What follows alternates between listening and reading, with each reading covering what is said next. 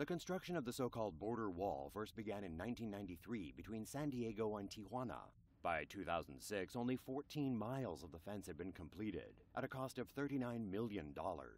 In 2008, an amendment was passed to build 670 miles of fencing by the end of the year. But by 2011, only 649 miles of fences scattered in disconnected pieces along the southwest border had been completed. Of those, 299 non-contiguous miles of vehicle barriers were built at an approximate cost of $1.7 million per mile.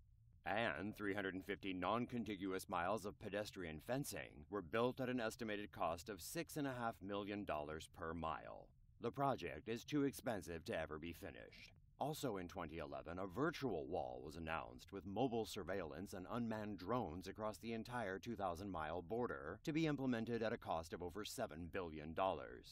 A pilot program with 53 miles of virtual surveillance was launched in Arizona, but later abandoned after $1 billion was spent. The project was deemed not to be cost-effective. Physical walls have not only failed to slow illegal immigration, but have also caused a rise of migrants' deaths. With higher security, people still attempt the crossing, but in more remote and risky border areas. At the same time, walls can cause environmental problems, such as the erosion of mountains, the dumping of erosion waste into rivers, and consequential flooding.